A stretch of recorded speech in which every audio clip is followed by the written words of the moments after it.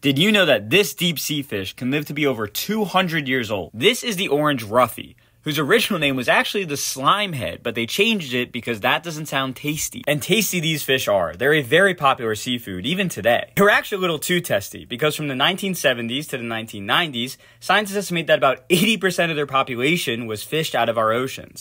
This became an issue because Orange Roughy aren't actually able to breed until they're between 20 and 27 years old. And when they do breed, they gather in large groups for something known as broadcast spawning. This is when several females and several males will simultaneously release eggs and sperm into the water column.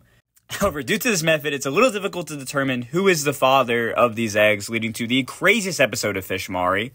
Now, present-day fisheries have restrictions on how many of these fish they're able to take from the ocean to give them time to replenish their population. The oldest specimen ever caught was caught in New Zealand and is estimated to be between 230 and 245 years old, making them just old enough to run for Congress.